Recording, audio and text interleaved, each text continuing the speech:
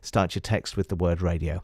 Now, 16 minutes to 8 o'clock, parents in Crawley are vowing to continue to fight to stop 35 staff redundancies at their local high school.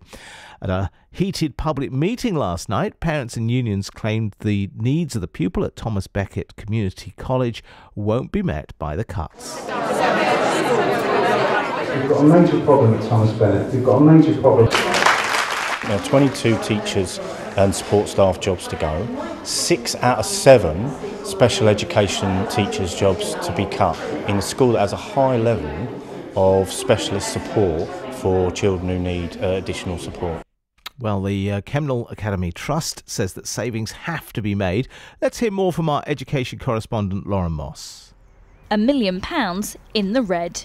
Those who run Thomas Bennett Community College are consulting on how to balance the books. 35 support staff could be made redundant and special educational needs teachers will be cut. The Trust says, like many other schools in Sussex, it's been hit hard by a lack of government funding and a drop in pupil numbers. We've looked at all options open to us, and this is the most viable option, is to restructure the school.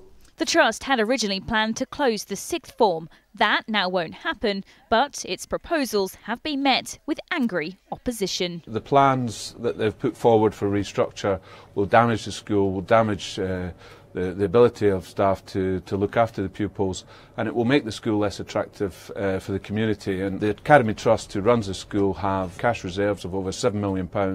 They can fix this. Right, I know that we're looking at the background to this. One of the problems they have, the building at the college there was actually done by a private finance initiative, and it's cost them £1 million every year just to pay back on the buildings alone, which obviously is not good news. Now, Faye Carey-Farmer is a parent of a child who goes to the school. Hello, thank you for coming on, Faye.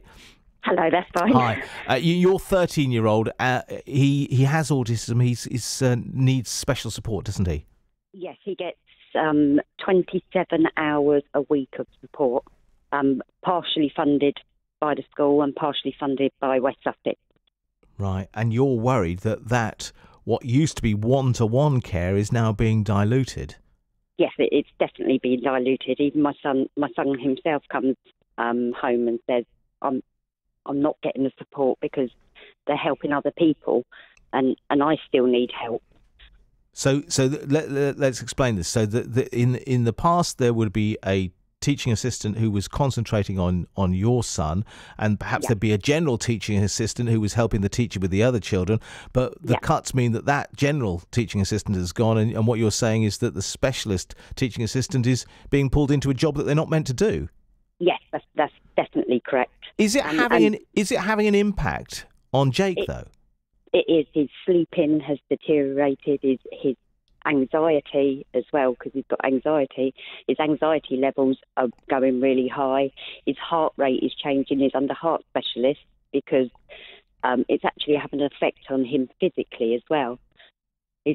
We're having to go to mental health teams and all different things, because we fought for so long to get the education and healthcare plan for him so that he can get that 27 hours of support. And now the teaching assistants are already leaving. Quite a few. He done cards for 4 teachers the other day. What are your options? The unit might you be able to move Jake to a different school or what? There is no other school locally that deals with children that has the autism unit attached to a mainstream school. So if it's not mainstream school, it will have to be a special school, which is taken away from the children that have got really, really, really physical and other disabilities. And his academics cannot be reached in them schools. Sure. You must be really worried. I'm very, very concerned. Right. I've got 2 children with autism. My daughter went to Thomas Bennett and she was permanently excluded and moved to one of these special schools, which has been fantastic for her, but it hasn't been able to stretch her academically. Yeah, thank you so much. Good luck with that. I think one of the troubles is that if the school just don't physically have enough staff to help children with special needs, then exclusion sometimes is one of the ways that they have to do things. Paul McLaughlin is from the South East National Education Union and is on the line. Hello, Paul. Good morning. Realistically, if the Academy Trust is short of money, it has to make some cuts somewhere. Well, clearly schools are desperately underfunded, and we're campaigning to try and persuade the government and others to support the proper funding of schools. But this particular school is the victim of several things. You mentioned the private finance initiative, but also it's a victim of the academy system, which is actually this is exposing the fault line of the academy system. You don't think that's value for money? Well, they're run as businesses. They're detached from the community. Well, businesses make money, so maybe businesses are good for schools. Frankly, that's just ridiculous. I mean, the reality is that the money, this particular trust, they cream £170,000 a year off of the school before it even gets anywhere near the students. They're unaccountable.